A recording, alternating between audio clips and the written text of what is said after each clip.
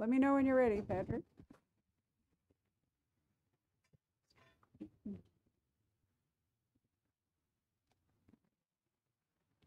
Used to holding a microphone.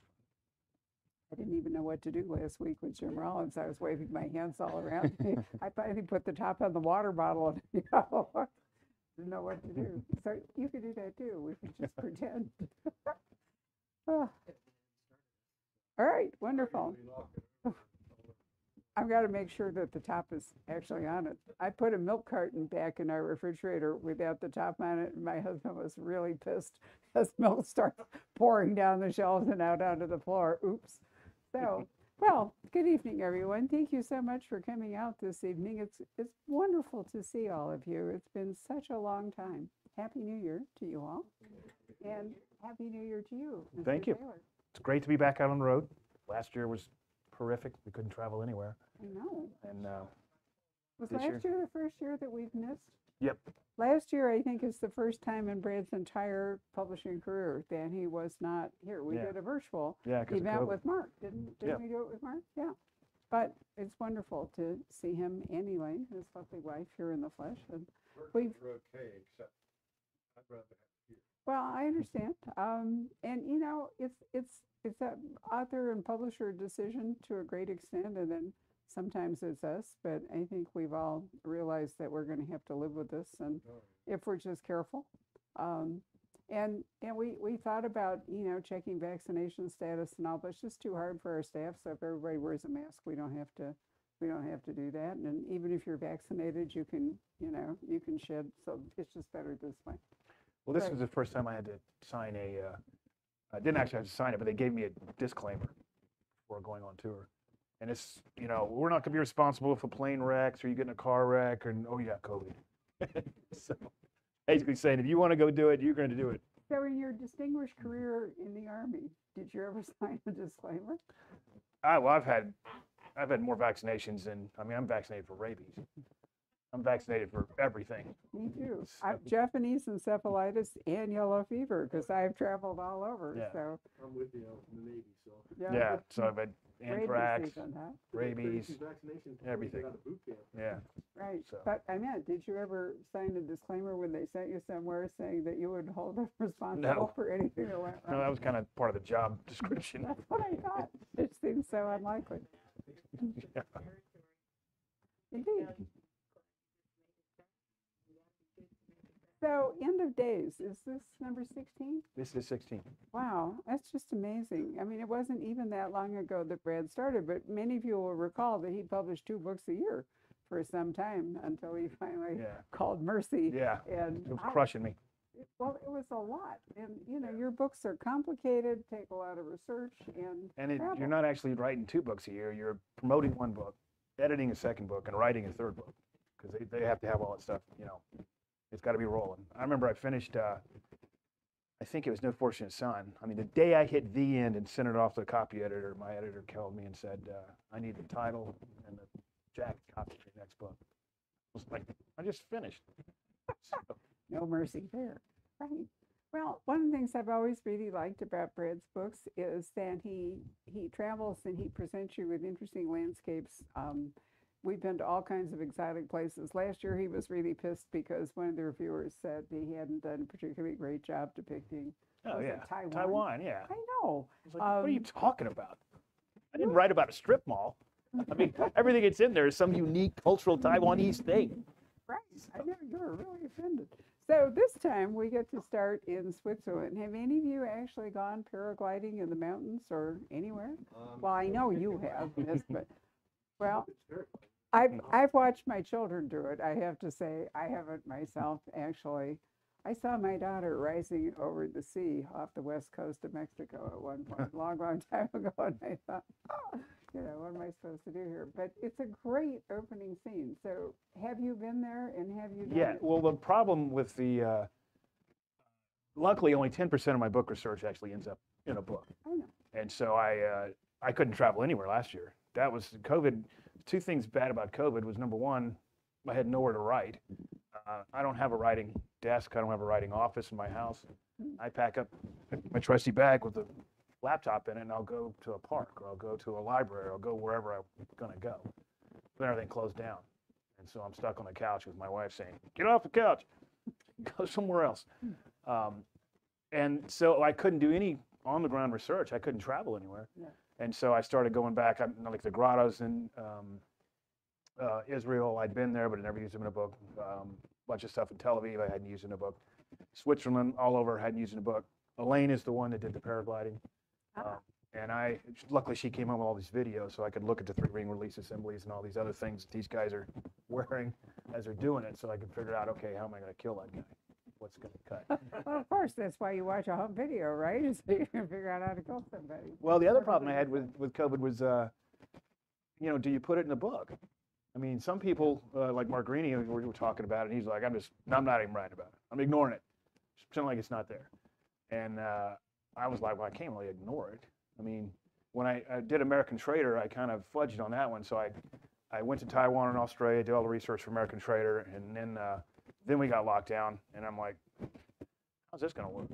How's Pike going to be doing surveillance in the Sydney Opera House when there's only 2 people on the street, him and the target? Everybody else is locked down. So I just pushed it to January 2020, right when the elections were going on in Taiwan, which is what the book was about anyway. But this time I had to make a decision. Right. We're still, I looked at it, I was starting, and it was in June, and I was thinking, I did all the data research and said, well, if this thing's completely gone in January, nobody wants to read about COVID after the fact. They're all out boozing it up. But I looked at the data and said, I don't think this thing's going away. And so I entered it into the book itself. You did. Well, explain to us, tell us about Switzerland, because that's the opening chapter, so it's not really a significant spoiler. And then I like the way that you brought the Pike into the story. So that's where you did your COVID thing. Yeah, that's where I had back at the U.S. couldn't fly anywhere. You couldn't get into the EU. All these countries are saying don't go in. Certain countries would let you in, but then you couldn't come back out. We made it to Croatia this year for book research for book 17. But now they're all getting locked down again. And so I said, well, Pike can't fly anywhere. The only way you can fly anywhere is if you're doing official government business for the United States. Well, by definition, the Taskforce is not official government. It's a clandestine organization, so they couldn't say I'm with the government. They had to just say I'm Grow Your Recovery Services, in which case they'd say you're not coming over. But the Israelis had an enormous vaccine push. I mean, they vaccinated everybody. And because of that, Israel was allowed to come in. And because of that, I was like, well, if Israel can get in there, I've got Aaron and Shoshana. They'll get with Pike, give him an Israeli passport. Now they can all go tearing off to Switzerland. And that's what I did. I know. They were marooned, poor things, in Charleston, South Carolina. What a terrible place to be locked in. You should know that since that's where you Yeah, live. we were locked down Yeah, for quite a while. City. It's a beautiful city, but they'd been there for a while. They probably were ready to go, huh? Yeah, we've actually been open for about a year, maybe longer. I mean, they had a mask mandate and things like that, but you could go to restaurants, you eat outside. It's, it's come and gone, back and forth. How you're going to do it? Ashley Hall's, they actually do weddings there. It's my daughter's school. In the summertime, they do weddings there, but they had a strict level of how many people you could bring because of COVID. And so when I saw all that, I was like, well, I can use all that. That's easy. It's easy research. Just put that, whatever the level is, I can put in there and be done with it. So who are the people? Who's the target in Switzerland? Because that matters as to how this all goes forward. Yeah, he's what's called a Ramsad is the head of the Mossad, basically. He's the guy that runs the Mossad. And this guy's a retired guy. And he's actually in some of the short stories. The Infiltrator, he's been there for a while, but he's now retired. He's living the high life in Switzerland. And he gets assassinated, basically. And they pinned it on Keta'ib Hezbollah. Keta'ib Hezbollah it's not to be confused with Hezbollah in Lebanon. They're PMU, organization, a militia inside Iraq. And they whacked us, they killed us like no tomorrow when we were in Iraq with explosive foreign penetrators provided by Iran. And so we would take it to them. Well, then ISIS popped up, and now we're kind of working together. My enemy is my friend. You're going to kill ISIS. I'm going to kill ISIS. We won't talk to each other, but you guys go ahead and we'll interface with the Iraqis. Well, then they were put into the actual military structure of the Iraqi system. Even though they aren't in the military, they're getting paid and all this stuff, and they're all Shia. which there's no Sunni PMUs, they're all Shia PMUs, and these guys have started expanding.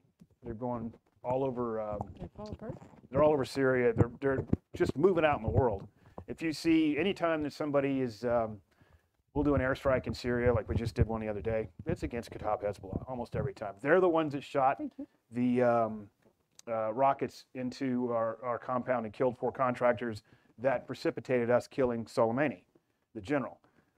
One thing people didn't pay any attention to, there were 2 people in that car. The head of Keta'ib Hezbollah was also killed. Of course, Soleimani's the one that made the news. And at first, I actually had a conspiracy theory about this. You did. That I don't believe it now, but for about 4 days, I was like, I think we were killing the head of Keta'ib Hezbollah because that's the guy that's targeting our people. And then we went, who else was in that car?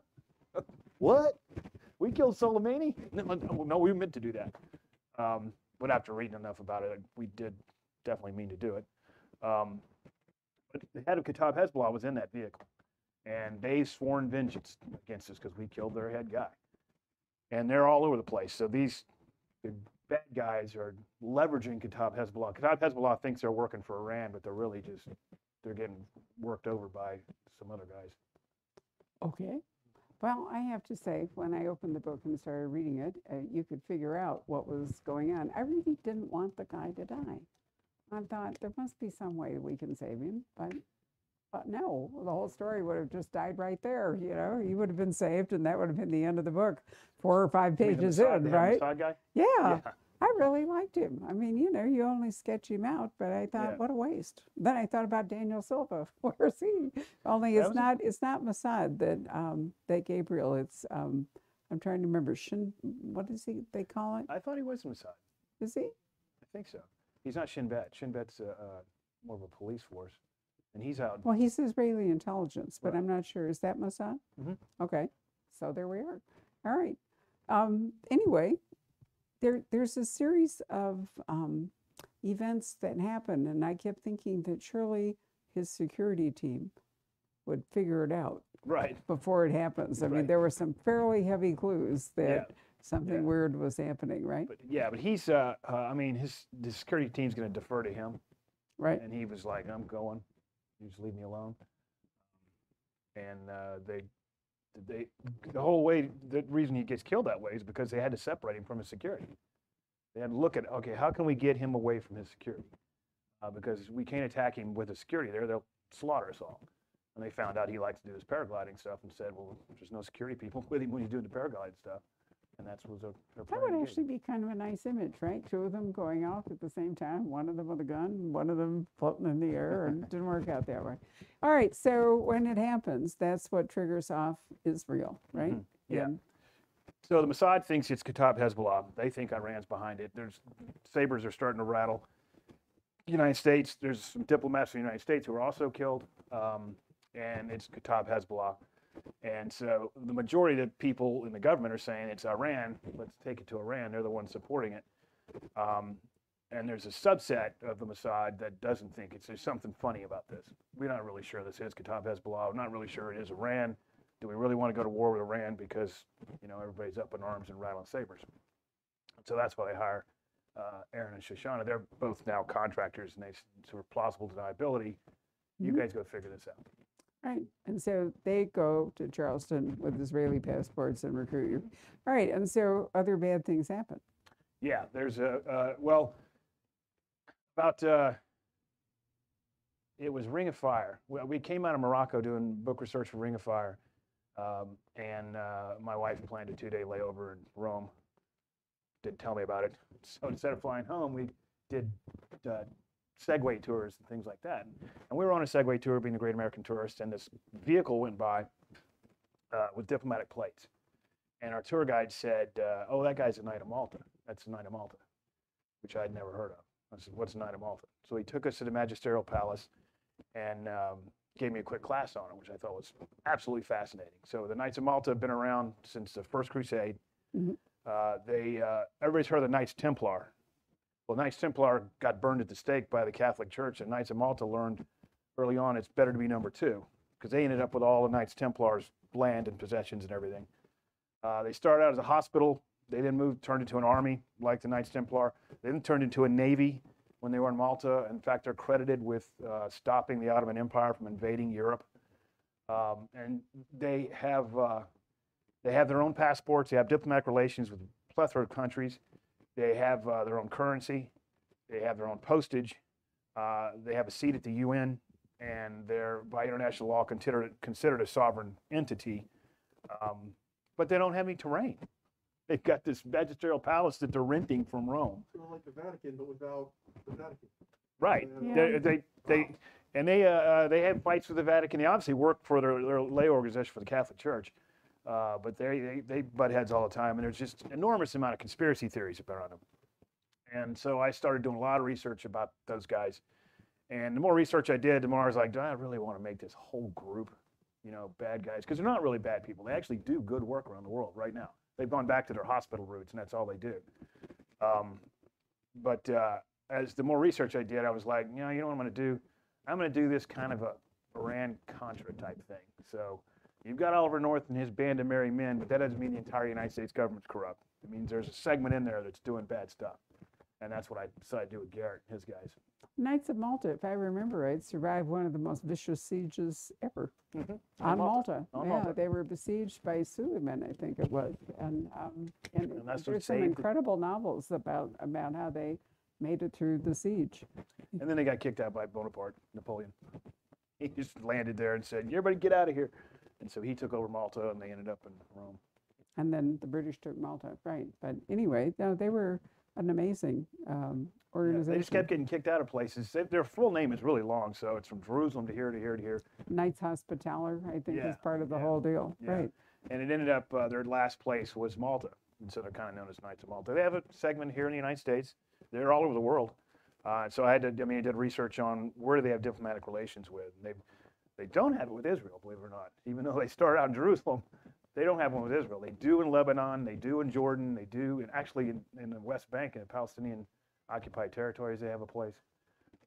So they're all over the world, really. But I was surprised to see that Israel didn't have relations with them. They're a really interesting group. So there's not a lot we can say about where this book goes without completely spoiling it. So you did your research in the Knights of Malta while you were in Rome, and then you came home and. Well, actually, no. I tucked them in the back of my mind because that was like 5 books ago. I said sooner or later I'm going to put them in a book. Okay. I just thought it's fascinating. In fact, we were in Switzerland doing research for Daughter of War, and one of the tour guides was with us. Her husband was an ambassador. She was a diplomat her whole life, and now she's retired and does tours. And I said, hey, you know anything about the Knights of Malta? And she showed me her Maltese cross ring and said, we don't talk about that in mixed company. And I was like, this is even more fascinating. Got to know about this group. So it was in the back of my head this whole time. And then when I got locked in for COVID, I said, okay, now Amazon does exist. I bought probably 8 books on the Knights of Malta and just started doing in-depth research from that point to use them in the book. That's wonderful how you can mine your own life, right, for interesting stuff. So, anything else you'd like to say about the book? Yeah, I actually enjoyed it. It got really hard to write. I always end up painting myself into a corner. And I'm like, how am I going to solve this problem? What am I going to do about this? And that happened a lot in this book. There was a lot of times when I, for instance, just as a scene, Brett and Knuckles do a free fall jump into Syria to take on the real Hezbollah. And once I got him on the ground, I'm like, how am I going to get him out of there? I mean, I can't land a plane there. And what am I going to do about this guy is trying to escape into Lebanon. I was at the grottos there, and there's an old train tracks that go underneath the grottos. It used to be back before the state of Israel was even created. So they had these trains that went from Lebanon down into what became the country of Israel. And I was like, that's what he's going to use. He's going to escape through that. Well, of course, that's an idiotic solution, because why would Israel leave that open to Lebanon? It's now completely sealed up. And when I figured, I already had the whole thing in my head and was writing it, I was like, well, he can't get out. Now what am I going to do? I've had this whole chase scene all the way up to the grottos. And I said, well, I'll just, you had the idea that he could do it. I'll just make him think he has the idea he could do it. And now he's going to find that it's all blocked off. He's going to have to try to do something else. It's fiction. You could actually have let him go, right? Well, right above that is a UN checkpoint, and I've been to that checkpoint. which the only people who can cross over it are UN personnel, and you know, there's guards and all that. Yeah. It's right there on, you know, the green line runs all the way up there from way back when Israel invaded, you know, Lebanon during the fight in Hezbollah. But you raise an interesting question. I mean, if you're writing fiction, how closely do you have to hew to reality, or could you, in fact, just blast your way into Lebanon? I hew pretty closely, but I don't always. I mean, if I need something, I'll make it. In this case, I thought that's a kind of a big make, because Israel, there's no way they would leave that open for infiltrators from Hezbollah just to come flooding into Israel. They just wouldn't let that happen. But there's been certain times, plenty of times when, trying to think. Well, for instance, in One Rough Man, there's an Irish pub that's real. You can go, most everything that's in my books you can go to. That pub, the Irish pub, speaking of an Irish pub, that they go to meet the Mossad guys, it's right outside Mossad headquarters. And it's a real Irish pub, and it's there. An Irish pub in Jerusalem? Yeah, it's actually Tel Aviv, but yeah, and it's if you look at this, it's kind of cool because you go to Google Earth or to satellite view or whatever, and you don't see anything on the map. There's just a bunch of green space. There's nothing there. Well, if you go to satellite, then you see the buildings, and it's Mossad. But they obviously told Google, don't put us on your map. And so it's just this road goes in, and there's nothing there. Well, it's actually Mossad headquarters. But I put an Irish pub in One Rough Man, and Pike's got to run out of the pub. There's going to be a big shootout. That's real. It's in this strip mall, and I needed some spot for Pike to get into, so he needed an alley. Well, there isn't an alley. Here's my book. I mean, I just said, okay, I'm going to make an alley right there with parking behind it. So sometimes I'll do that. But most of the times it's easier for me. That's why I like getting on the ground. If I go and see a place like this building right here, I could write an assault scene for this place because I've seen it all. And I know it. You should see the pictures I have, but they're ridiculous. I mean, I'll have a picture of that sign, first edition sign, and then I'll have all the ceiling fans, and I'll have everything on the ground, and I'll take a picture. I mean, everything, so I'll know when I reconstruct that thing how to do it. And see, I can always make use of that stuff, like where he went into, right? Things like that. So it's easier for me to take a look at something just like I would in the military, and then design the assault around it. Wow, tactical training pays off when you're writing a military fiction. But it is good. I I mean, if you're doing fiction, you're right. So if I had to do this whole thing, and then there's a breach point right here, and I don't want to use that breach point because they're all coming from this one, well, that door will cease to exist. Right. Yeah. I mean, as I said, that's why it's called fiction. So another question: Do you try always to go different places, or do you think it's okay to repeat? So far, I've gone to different places, but I am running out. My wife was laughing, saying, "I guess we're going to have to set the next one in Antarctica." And everywhere else. You could do that. Actually, Antarctica is becoming, more and more traveled. But this, like, or Greenland. You could go to the opposite because there is a lot of traffic. I did the Northwest Passage crew in 2017, and now they're taking cruises around Greenland. Seriously. Well, we haven't done India either. I don't know if Elaine wants to go to India, though. Have you done much in Canada? No, haven't done anything in Canada. Canada, a lot of help. Yeah. Yeah, the I have Arctic, relatives over the Canadian Arctic, especially Northwest Canada, is really, there's a great book here called Ice Angel by Matthew Hart, which is a fabulous thriller set up in that area. And it's also one of the great diamond fields in the world. We don't often think of Canada as being, but it's actually as good as South Africa or maybe better. So, there you are, another thought. So on this one, I just, went to where I'd been before, because we didn't get to travel. We went to Croatia, and the only reason, I mean, I had the whole trip planned out for Croatia for this end of days, and I couldn't go. So then with time to do book research, I was like, we haven't been to Croatia, I'm going. So I'm not going to make the bad guys Croatian because I had a great time there. The bad guys are Croatian in this book. It's one of the best trips we ever took on this funny little Croatian, in their idea of a luxury cabin in the bathroom. There was a rod, and the shower curtain went around the toilet. And if you want to take a shower, you had to stand on the toilet, and then the water would come in. But it was great because it was so little. It went to like Hvar and we went to interesting ports. We started up the capital in the north and rented a car and hit every little town all the way down to Dubrovnik. And there are fabulous ruins. Diocletian's Palace is one of the coolest of all Roman ruins. I mean, Game of Thrones. Yep, it really was. Game of Thrones tours, so let's put that in somehow. We went to all those and saw, Yeah, they have a big thing Yeah, about it's Game a of Thrones. small country, but around, and also it's a huge vineyard area too. Which one is Vespasian? Actually had land there and grew wine and just wonderful stuff. Well, that's what we thought was neat. Is as you go down the coastline, it's the north is Italy, the bottom, the middle, the Dalmatian coast is more Greek, and it just changes as it goes down. And we took ferries everywhere. You know how many vehicles the Croatians can get on a ferry? One more. I Really? mean, they crammed them all in there. We went in there and we were going in sideways. I'm like, does he realize we're out of room? I love it. Most people think it's just Dubrovnik, but there's a lot more Yeah, too. And then there's so right much. below it is Montenegro, and I think it's Qatar. What is the name of there's a little port there that's the capital of Montenegro. I think it's Kotor. I It's don't know. Kotor, I think. Anyway, it's a gorgeous place. If you never travel again, I seriously recommend going down the coast of Croatia. Yeah, I learned a lot. I mean, I've spent a lot of time in Bosnia, but I didn't realize that Croatia had their butt handed to them during the war as well. Yeah. I mean, they had a lot of fighting going on. They really take that seriously. They don't like Serbs, I'll tell you Well, that. Yugoslavia, Tito put together and held together Yugoslavia. Then it all fell apart again when he died. But yeah, it Yeah, was. I didn't know that you had so much fighting that went on inside Croatia itself. I thought it was all in Bosnia, but they had a lot of damage done all the way up and down the coast. And they had the same tribal and same ethnic religious divisions too. So, it's a funny part of the world. It's also small too. Have any of you been to Israel or been to Jordan? Israel? Yeah.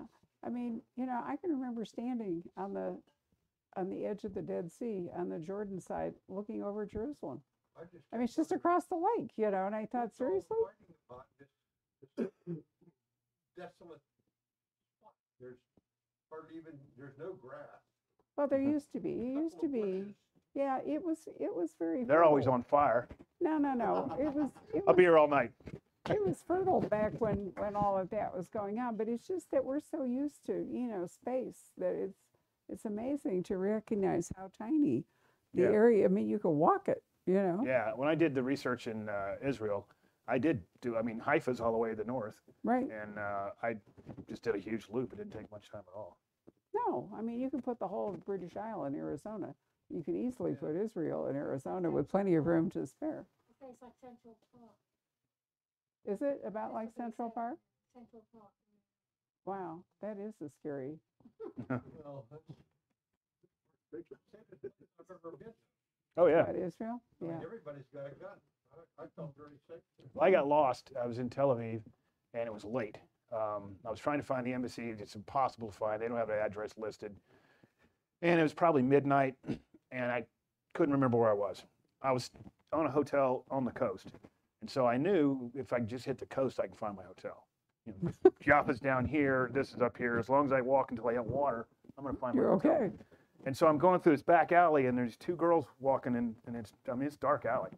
And I thought, oh man, they're gonna think I'm, doing something skeevy over here. They walked by me and didn't even glance at me. And I thought, if they had absolutely no fear of me in that dark alley, there's not any crime in this city. You jolly Mr. Rogers sort of face. Come on. Yeah. I just said, you don't want to make them feel bad. And they walked by, didn't say a word to me. I eventually found my hotel too, so that worked out. Oh, was that depressing not to be a threat? I mean, that made me feel good. I was like, I mean, that's kind of the cultural stuff you get just by getting on the ground. I mean, people would say all day long that, it's a super safe city. Well, they're trying to get you to go there. It's not until you get on the ground and say, is it really super safe? So there's a whole kind of community of guys writing military thrillers, many of whom appear here, as you know. In fact, next Monday, we're going to debut Stephen Hunter's new book, which is amazing, with Jack Carr. And you're going to visit Mark in Tucson, but Mark will be here on February. We haven't broken this to his publicist yet, but he's actually coming live on Saturday, February 12th. And then we have Don Bentley and we have Mark Cameron and, Don Bentley will be at my house January 21st for Elaine's big book launch party. Oh, nice. He was here. We had dinner in December. He was here with Jeffrey Deaver, actually, by chance. Yeah, I saw the post. Right. But, so do all of you, do you parcel out the world so that you're not all writing about like one country at the same time or one No. group? No, I haven't talked to. There's no conspiracy going on? I haven't talked to anybody about my books ever. Yeah, I mean, Mark Green's a good friend of mine, but I don't talk. I mean, I talk weapons with him. I'll talk other things, but Right. I never say, "Hey, here's what I'm writing about. What do you think of that?" Well, do they say it to you? No. No? No. So it'd be a real coincidence that suddenly everybody puts out a book that's set in the Philippines? Yeah, it would. But no, I don't tell. I mean, I got my lane. I know what I'm writing. I mean, Did any of you watch the Dirk Cussler video when he was here for Cruel Sea? You might not have. Well, as you know, Dirk Pitt's like all over the world, right? All kinds of exotic locations and all that. So this book, it's Tibet and the Philippines. And so I sat down with Dirk and we started out and I said, so Dirk, Dirk Pitt, naval guy, why is he in Tibet? And he looked me right in the eye and he said, it's the one place I knew you'd never been. I mean, didn't want to run through the critique or whatever it all was, but I thought, okay, that was really, but I mean, seriously, at some point, I think yeah, it might. more than one of you is going to come up in the same year with some, similar landscape. Yeah, but I mean, I guess then you have an arm wrestling contest to see who was going to back off. Because if I said, hey, I'm writing a book about the Philippines, and Mark Green said, so am I, I'd say, well, you better quit. I mean, I'm not. I know what I'm writing about. Well, it'll be a different Philippine. His version of it and your version Right. of it would probably be, dramatically different. Yeah. How many of you read other authors besides Brad in this genre? I'm a big Greeny fan, and Vince Flynn, still like the niche rap, Mhm. great man. So And I that, just want to ask you about a quick question about Mark. Is he hilarious or what? 'Cause he's just, Yeah. just the quips he makes. I'm like, dude, if you ever want to stop writing, you can be a comedian. Yeah, he is funny. He's really he's very funny. funny. And he's in a happy place, which makes him even Yeah. funnier too. Yeah. There were times when he wasn't quite so funny, Right. but now he's Definitely. happy and so he is funny. Yeah, he's a great guy. I'm spending a night at his house tomorrow night. Oh, that's right. You're going to Memphis, right? In his fancy new house with his gorgeous new office and Right. and what do you call? I'm trying to remember. His security is now how many dogs? I think he has 2. No. It's more than that. 4? No, at least. Yeah, absolutely. I didn't know Right. that. So Like art style dogs, like No. they're rescue Outlaws dogs. and They're stuff? basically rescue Yeah. dogs. Oh, He's yeah. making well, when fun. you said security, I'm like, He's on Instagram a lot, and I do the bookstore Instagram. It's my only tech accomplishment is I've somehow managed to figure out Instagram. I'm totally defeated by Facebook and Twitter and don't even want to learn. But so Mark is frequently on Instagram, which is how I keep up with him. And he had a funny post about 4 of the dogs, and they were asleep or doing something, and he mentioned that his security service, security patrol or something could do better, which I thought was, was really fun. Right. It's too bad that Kyle Mills is now in Spain so often because we don't get to see him, but maybe he'll come back. He's got Does he live there? Yeah, he spends time in Granada, which is a wonderful place. So anyway, we try to bring as many of them here He to was in see the you book. as we can. Right. So anybody else have questions they'd like to ask?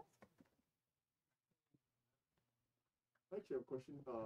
In the last American Trader, who's the guy who you know that loves bourbon? Because like I actually investigated the bourbon that you put in that last Yeah. scene. He's my old boss. Okay. And now he's CEO of a bourbon company, Bardstown Bourbon. I'm not a rum guy, and I'm a Yeah. bourbon and scotch guy, and I'm like, I gotta go check this out. I know this is real. Yeah, he's Mark Irwin. Is this the Pappy guy? Oh, No, he used to be my old boss, and now he's CEO of a bourbon company. So no, but it was what's the fancy bourbon called Pappy something, isn't no, it? Bardstown. Bardstown Bourbon is what it's called. Yeah. Okay. I don't drink bourbon, so I'm totally lost here. Right. Anybody else? Yes, sir. So I'm an English teacher, junior high. That's some advice for my students. They're starting out, not very good. They're not very good writers yet. They're working on it. You obviously weren't as good as you are now when you began. Can you talk to us about the process of going from a beginning writer to who you are today? Yeah, I mean, I've never had any instruction on how to be a writer. I mean, I didn't take any classes on writing and haven't done anything with writing. I don't have an MFA. I don't do any of that. And what I set out to do, my first book, was to write a book that I wanted to read. I didn't even think it was going to sell. I mean, I was teaching at Citadel. I was on a break between going back to Fort Bragg. And I thought it'd sit on the bedside table. My mom would say, "That's a really good book, Brad." And that'd be the end of that. And it sold. And there was a lot of work to go in. I mean, when I first wrote One Rough Man, that was all in third person. And I went back and rewrote it all, and every time he's on the page, it's first person, and then it goes back to third person for the antagonist. I first started writing out, I like history a whole lot, so I had just an enormous amount of history that my editor said, get rid of all that. It's just killing the book. So, like, there's a scene on the Isle of Palms, which is near Charleston, and it's where the Hunley launched out and blew up the ship and then sank and all that. I go into huge detail about all that, and my editor's like, you know, we're racing along, and then we're taking a detour to the Civil War and then coming back. And I had that kind of stuff throughout the whole book. Anytime there's something going on, I was writing about Bosnia, and then there's, you know, the scenes about Bosnia, what happened in Bosnia, big history lesson. So the main thing I had to learn was how to tighten that stuff up and keep the pace and the flow going as it goes forward. But I have gotten better, there's no doubt. I mean, my first editorial letter was 5 pages long. Here's all the pathetic stuff in your book you're going to fix. Now I get, for end of days, I got a couple comments in the margin. I didn't get a letter. I think last time I got a letter was 1 paragraph, and I think it was the insider threat. And after that, it's just, they just go straight to the Word document and say, fix this, fix that. I mean, practice makes perfect, I guess, is the main thing I'd say. Just the more you write, the better you're going to get at it. Why did they buy your first book if, in fact, you took a 5-page editorial letter to get it anywhere? I don't know. You tell me. I wasn't the editor, so no, I'm really curious. So They must have seen raw talent that they could yeah, shape. I guess. I mean, when Dutton purchased it, I got asked 3 questions. Number 1, was I really in Special Forces? Right. Number 2, did you really write the book? Because a lot of people, I guess, don't write their own books. Number 3, can you send me a picture of yourself, just in case I didn't look like Jabba the Hutt? And number 4, do you think you can write another one? And at that point, I knew they were serious. So I said, you know, here's my picture, here's everything you need to know. And yeah, I think I could write another one. Actually, ghostwriting is a major authorial profession.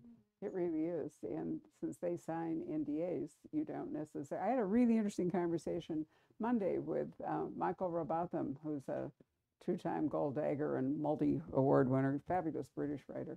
And he got his start. He wrote 12 celebrity autobiographies. You love it.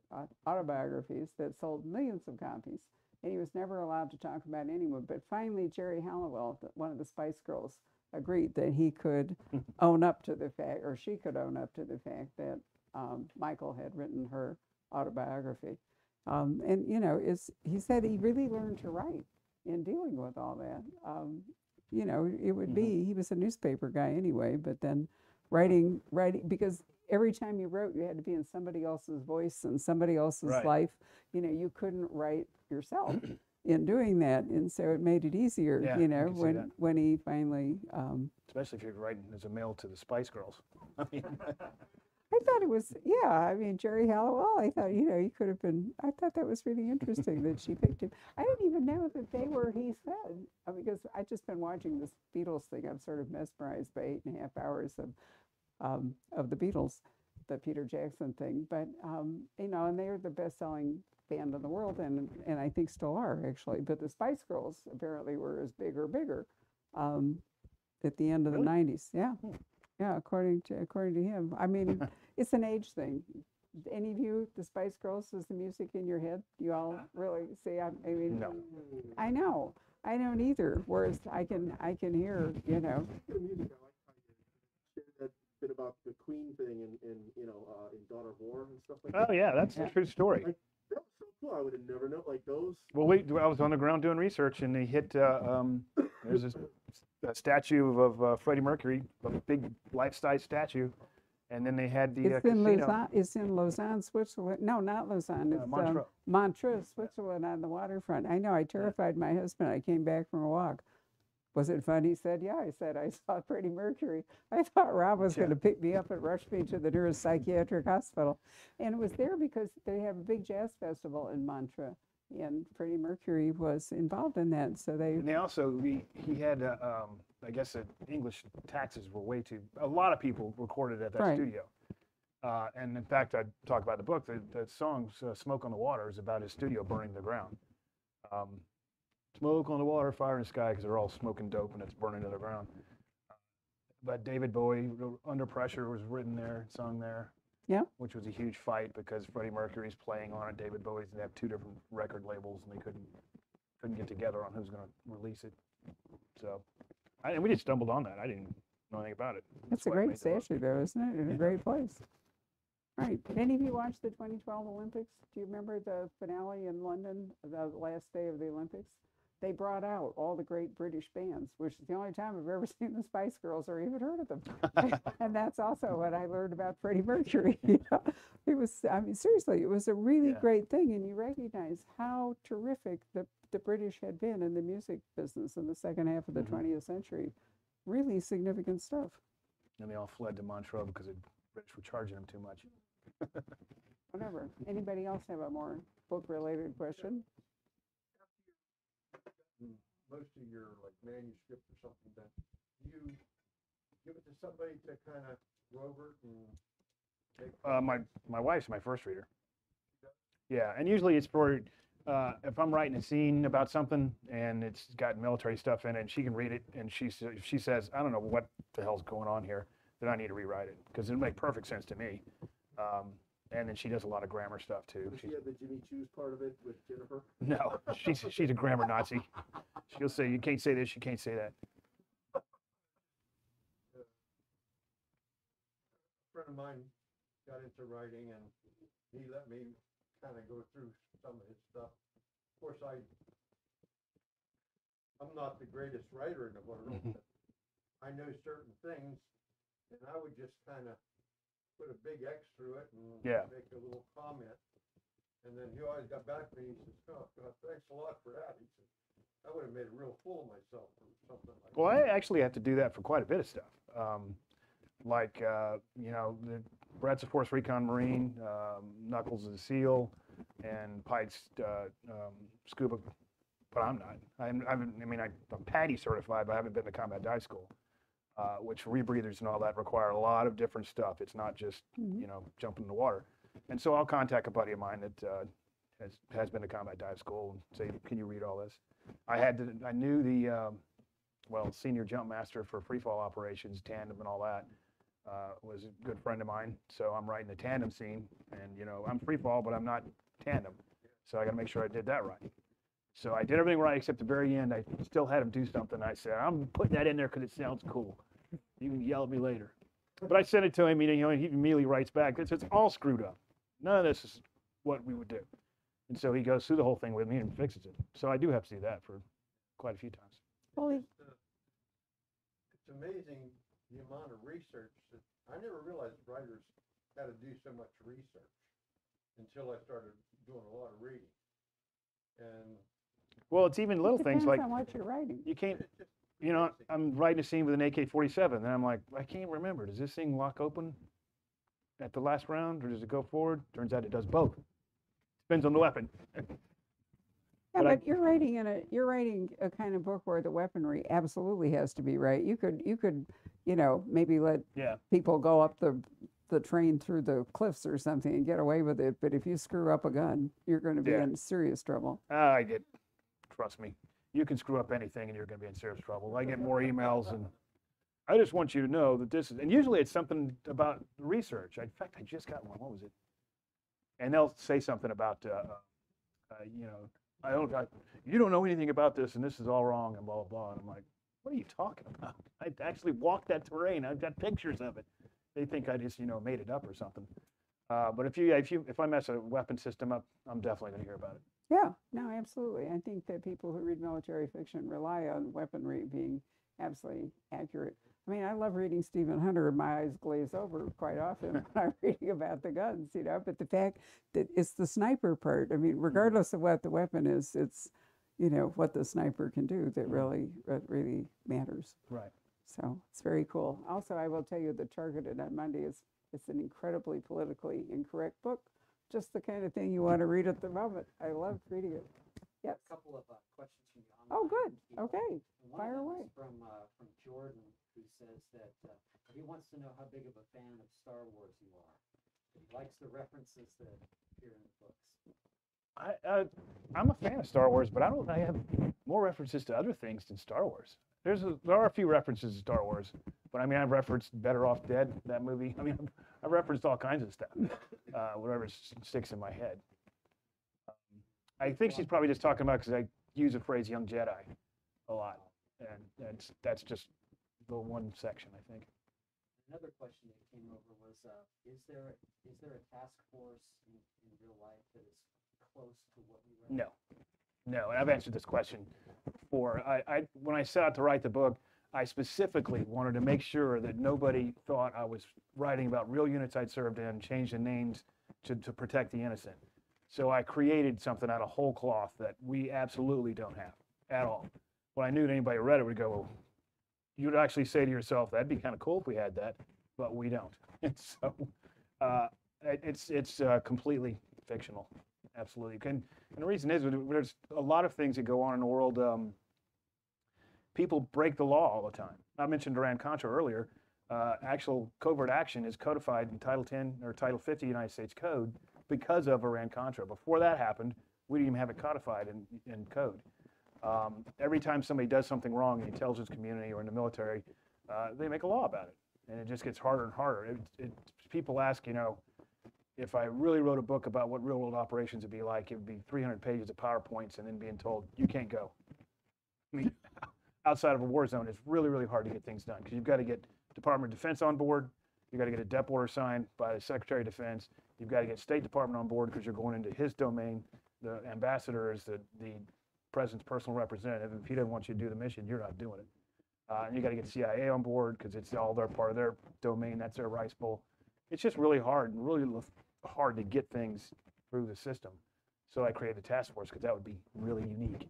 You could just do it. Go. They could just do it. But you're not alone. I mean, we have Sigma Force and Jim Rollins' books, and what Clancy is The Campus. Mm-hmm. Yeah. Dirk Pitt is Numa. I'm trying to remember what's the Vince Flynn. Orion team. Yeah, well, I was just thinking Mitch Rapp himself. Right. Yeah.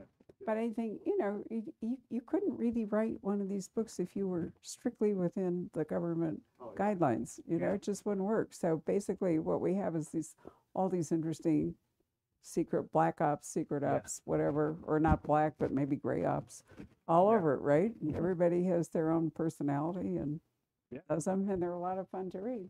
I have a theory that the Marvel superheroes are doing so well at the moment because we all wish there were some. I mean, with the mess that we're in all over the world, it'd be really comforting to think that we could whistle up, a superhero or two. So do you think some of these task forces are, in point of fact, something like that? Well, I mean, I know that for my own personal task force, Project Prometheus, there's nothing like that at all. Absolutely not. No, but what one might wish there were, is my point. Oh, yeah, we used to wish there were. Trust me. We thought that'd be the greatest thing ever. But, Got it. All right. Anybody have a last question before we wind up? I don't want to dominate the room, sorry.